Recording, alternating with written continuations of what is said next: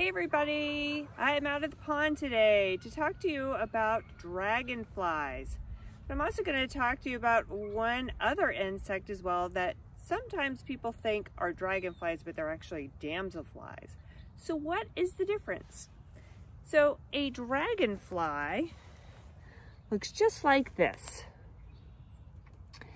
So it has some different body parts. So it has its head, has its thorax, which is sort of this middle part of the body, and an abdomen, which is this long part.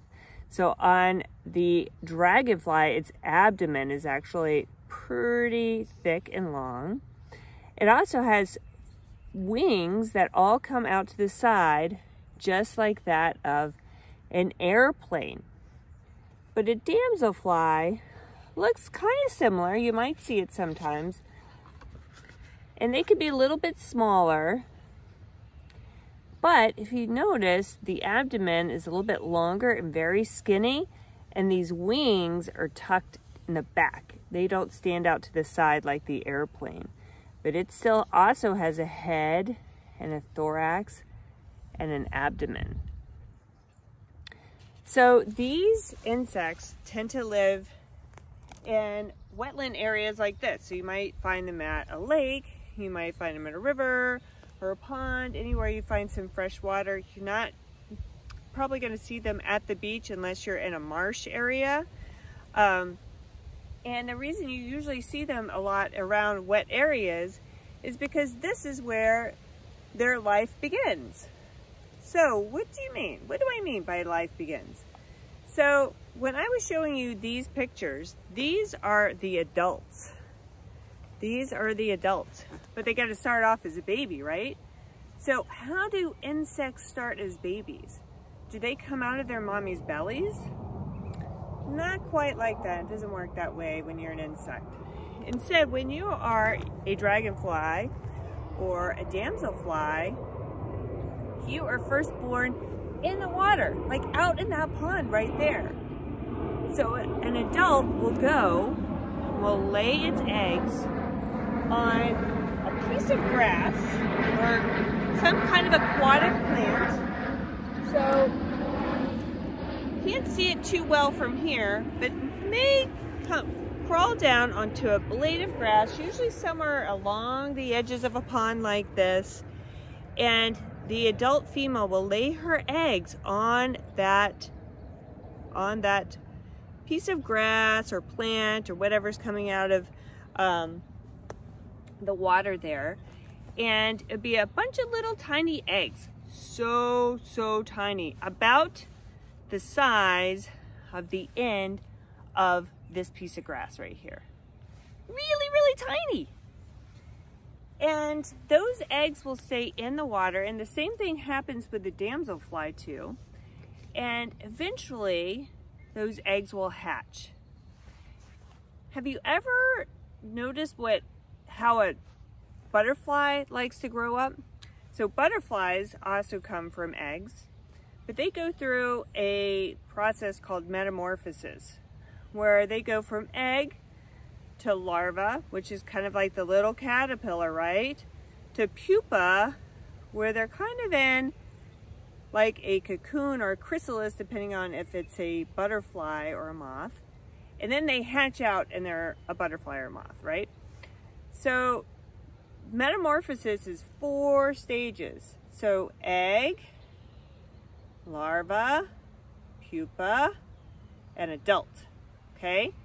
But a dragonfly or damselfly, they don't have 4 stages. They have 3 stages.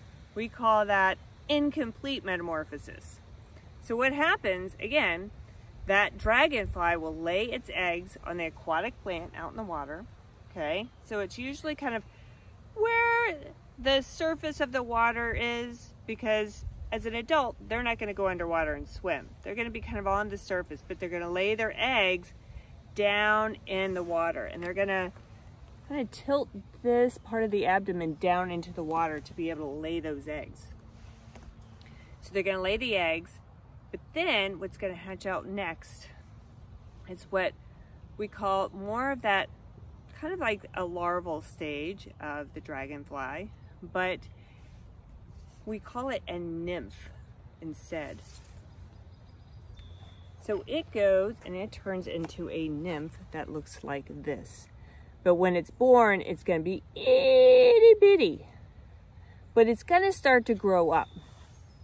It's never going to really go into a true cocoon.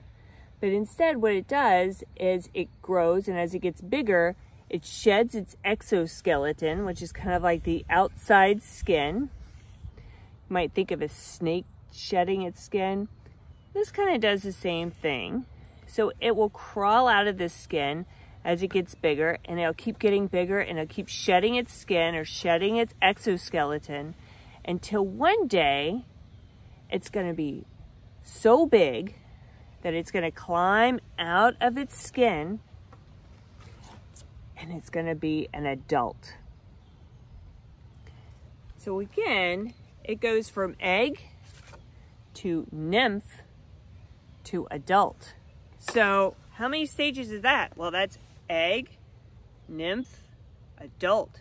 3 stages. So we call that incomplete metamorphosis. And that's what happens with the damselfly too, but they look a little bit different. So remember, the damselfly looks just like this, but its nymph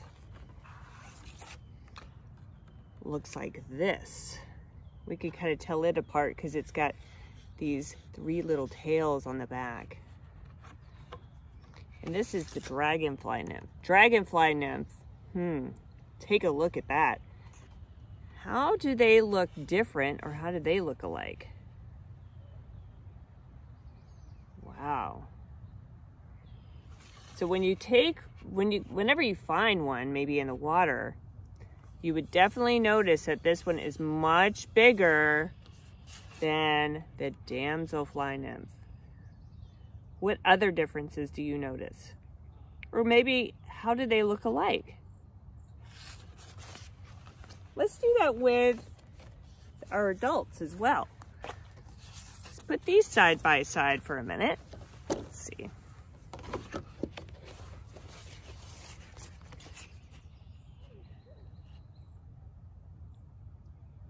Can you see some of the differences that I was pointing out earlier? And how are they possibly alike? Maybe count the feet, eyes. Okay, so now what we're going to do, I am going to come on over to the pond and I'm going to do a little dipping, and I am going to look for some of these nymphs in the water, maybe some eggs. The eggs are really, really, really, really hard to find because, again, they are so tiny. So I usually will find maybe a nymph. So this time of year, you don't really see too many dragonflies or damselflies buzzing around. I've actually been out here quite a bit and I have not seen one. But that doesn't mean they aren't there. So a lot of these eggs might have been laid back in the fall and are now waiting to hatch just in time for spring. So I'm gonna go around and I'm gonna take a dip and we're gonna see what we can find. All right, so you ready to check it out? Let's go. Okay, so I have done some dipping with that special net over there. This is my truly scientific equipment that I have. My net, my bucket, some yogurt cups, a spoon. This is how I take some samples of the pond and kind of act like a scientist to kind of do a little research and see what's in here. And today was sort of my insect inventory, but I was looking for those dragonfly and damselfly nymphs. So when I came down to the pond, I came down and I wanted to try to find a place in this pond where I thought might be the best location to find young insects like that. So where I may be able to find some of the eggs, some of the nymphs. And like I told you before, those eggs are laid on some of the grasses or the plants inside of the water. Can you see those plants that are sticking out of the water there? And if you look on top of the water here, there's lots of different plant material as well. You can see some of the leaves down at the bottom of the pond. Now these are usually the best spots to find them. Why do you think that might be? Why do you think I might find some of those things?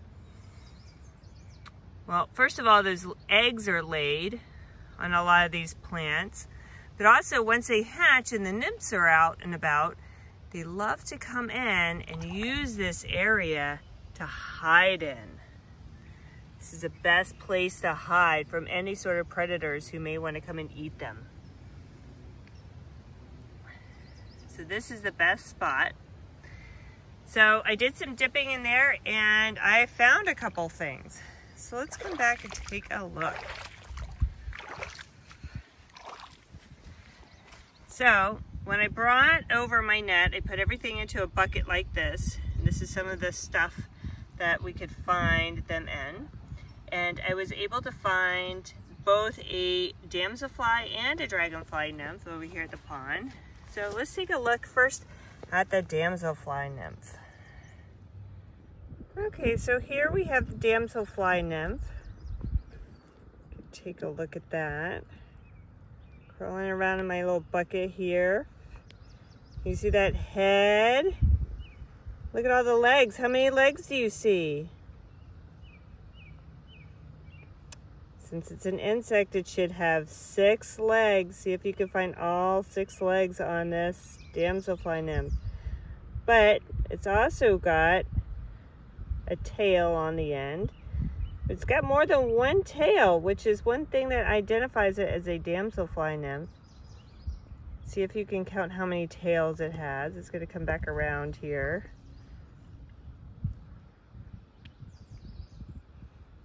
Oop, look at it swim.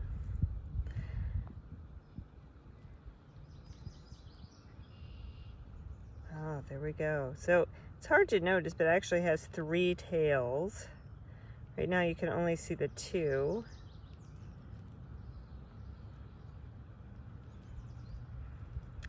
So damselfly nymphs, when they are at this stage and they're living in the water, they have a little bit of a different diet than they do when they are out of the water. So at this stage, they love to eat a lot of other insect larvae that are in the water. So they might eat some mosquito larvae. So mosquitoes also start their life off in the water, as well as a lot of other flies. They'll eat some tadpoles, which are baby frogs. So frogs also start their life cycle off in the water as well. So they'll eat a lot of tadpoles, so little baby frogs. And sometimes they may eat some small fish. And the dragonfly nymphs will also do the same thing.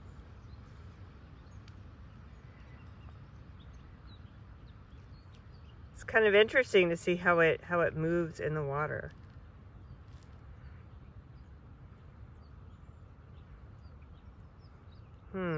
When you go swimming, do you move like a damselfly nymph?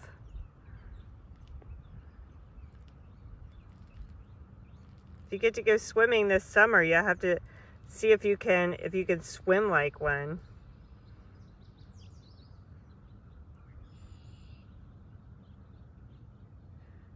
I don't know if you could see those eyes on its head on either side, on the left and the right. They're like big black dots on either side.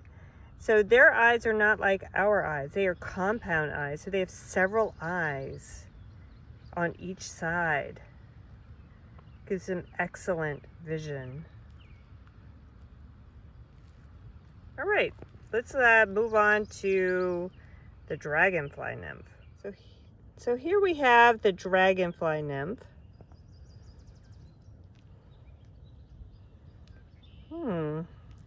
Does it look different, kind of similar to the damselfly nymph? How would you describe this? How many legs do you see? So when I look at it, I kind of almost think it looks like a spider. But spiders have 8 legs. They are in a group of species called arachnids. But since the dragonfly is an insect, it has 6 legs. Can you see all 6? Also on its backside, do you notice any tails like we saw on the damselfly nymph? Come in a little closer here.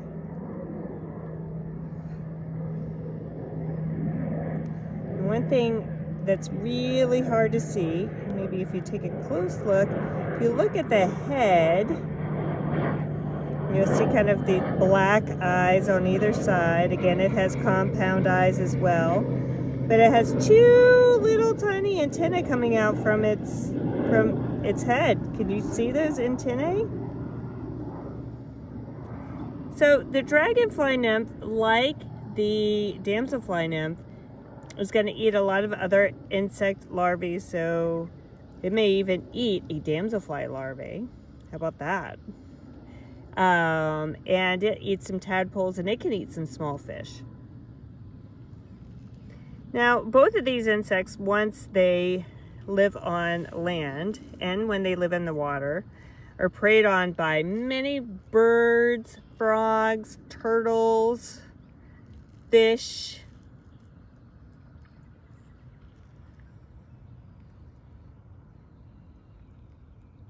So even if, say, the dragonfly ate a baby frog, which is called a tadpole, guess what? When it gets to be an adult, or when this is bigger, sometimes the frogs will eat them. So they kind of get back at them.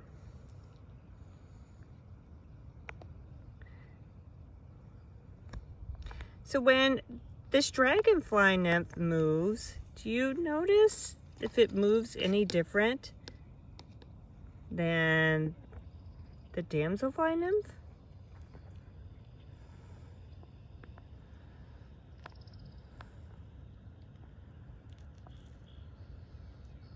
I wonder why it would move differently.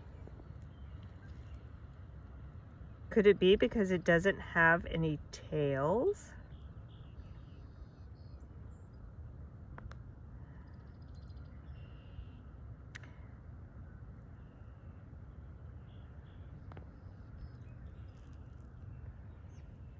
You take one closer look at this dragonfly nymph. You can actually see some other little tiny insects moving around in there that it might eat.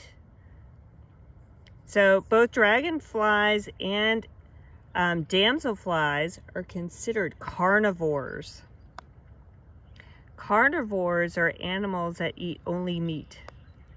So that's why they eat a lot of other insects, and, you know, the tadpoles and the fish.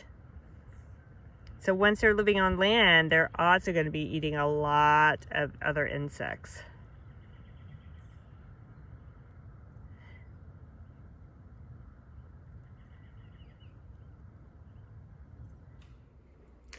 So before we move on and learn more about the habitat that dragonflies and damselflies live in, I just wanted to quickly review what we just learned and some of the differences.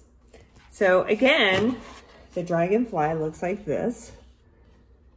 Remember that thicker abdomen, wings to the side, larger body altogether. And its nymph looks like this. So it's much bigger than that of the damselfly. Does not have those three tails. Almost looks like little nubs that they have here instead, but a whole lot bigger, a lot thicker, bigger head, bigger abdomen. And the damselfly, it's more like that. Remember, wings all the way to the back, not out to the sides, really skinny abdomen down below. But its body in general is a lot smaller. Same with its nymph, which is a lot smaller, a lot thinner, skinnier. They also have those three defined tails in the back, and the head's a little bit smaller. So that's just a review of the differences that we were looking at earlier. But now I'd like to talk more about the habitat that they live in. So a habitat is an area where an animal lives. So we might call it an animal's home. And in a habitat, the animal has everything that it needs in order to survive. So it needs things like shelter, so kind of a place to get out of some really bad weather, but also to stay safe and protected, maybe from other predators, so from other animals that may want to eat it. Also, the habitat will have food and will have water. And usually there's sort of like just space for it to be able to move in, feel safe in. So those things are all in an animal's habitat. So a habitat for a damselfly or a dragonfly is going to be a wetland area. So somewhere you're going to have a body of water. So you're going to have like pond, you're going to have a river or a lake, stream. Somewhere there's some water that is either collected or is moving throughout the land. So you're not going to find them so much in the saltwater areas. Again, maybe in some of the marshy areas, so saltwater marshes you would, but not really like at the beach, at the ocean. But in these freshwater areas that are all around here and probably around where you live. So I have a story that I'm going to read to learn more about that habitat and where they live and who else lives there. So it may be the animal's home, but they share it with many other different animals and plants in the area. And this story will tell you a little bit more about the areas where they live. So this book is called Near One Cattail. Cattail is a plant that a lot of times we might find in kind of a marshy area, swampy area, not necessarily a saltwater marsh, but definitely around some of our more wetland, like swampy, more some of the river areas around here. But the cattail, I always like to call our corn dog plant because it kind of looks like a corn dog on a stick, except it's an actual plant. You won't be able to find them until a little bit later in the summer. You might find some old ones left over from the fall. But right now, all these grasses are starting to grow up in our wetland areas and will be ready come summertime. So this is called Near One Cattail, and it's by Anthony Fredericks.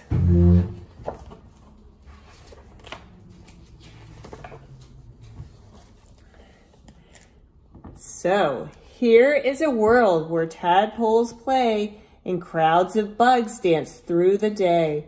With lilies and duckweed everywhere, some long-legged birds and crayfish pair. Among the rushes where herons repose, a fuzzy cattail flowers and grows. So look at some of the other things that you see in this area.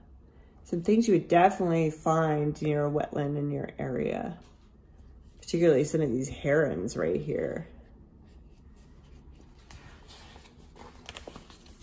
This is the cattail.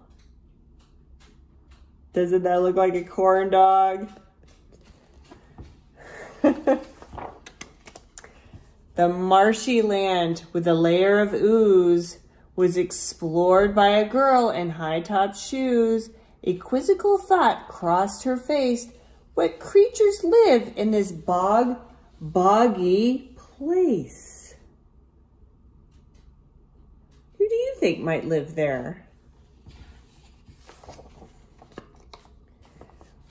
When she looked at the wildlife one by one, as they skittered and scattered in the noonday sun, she discovered a kingdom wild and grand, a web of life in a soggy land.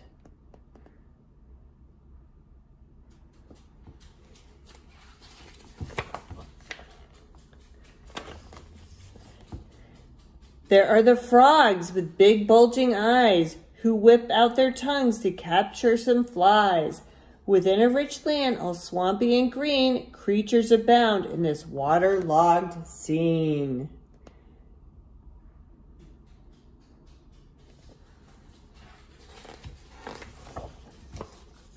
Sunbathing turtles on a moss-covered log bask in the warmth of this muggy bog. Neighbors to frogs with big bulging eyes who whip out their tongues to capture some flies. Within a rich land all swampy and green, creatures abound in this waterlogged scene. Do you happen to see a dragonfly in this picture? You see one right over here at the cattail. So a lot of those dragonflies and damselflies will actually lay their eggs on the green part, the grassy part of the cattail a lot of times in the water. A zipping dragonfly skitters all day, hunting mosquitoes and other small prey, past sunbathing turtles on a moss-covered log who bask in the warmth of this muggy bog. Neighbors to frogs with big bulging eyes who whip out their tongues to capture some flies. Within a rich land all swampy and green, creatures abound in this waterlogged scene.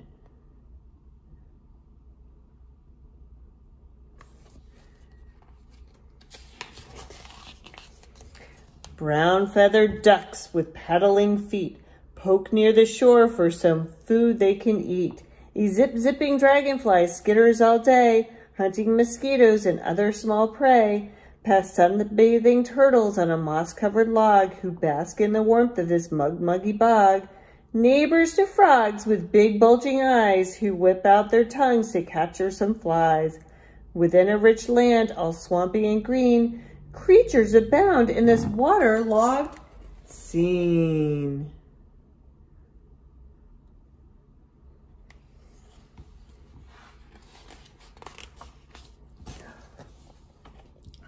This is the muskrat with a round furry head, asleep in her lodge on a dry grassy bed, while brown feathered ducks with paddling feet poke near the shore for some food they can eat.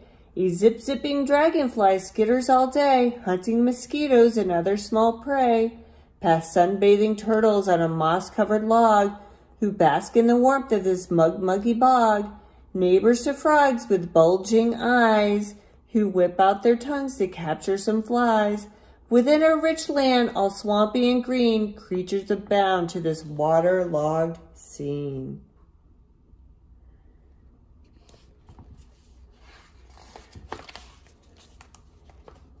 A paddling beetle with its legs long and brown scoots over the water on its back upside down. Close to the muskrat with a round furry head who sleeps in her lodge on a dry grassy bed, while brown feathered ducks with paddling feet poke near the shore for some food they can eat. A zipping dragonfly skitters all day, hunting mosquitoes and other small prey, past sunbathing turtles on a moss-covered log who bask in the warmth of this muggy bog. Neighbors to frogs with big bulging eyes who whip out their tongues to capture some flies. Within a rich land, all swampy and green, creatures abound in this waterlogged scene.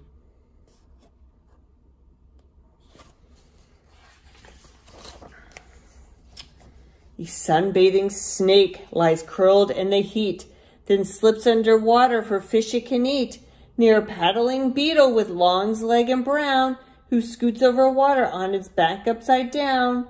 Close to the muskrat with a round furry head, who sleeps in her lodge on a dry grassy bed, while brown feathered ducks with paddling feet poke near the shore for some food they can eat. A zip-zipping dragonfly skitters all day, hunting mosquitoes and other small prey, past sunbathing turtles on a moss-covered log, who bask in the warmth of this muggy bog.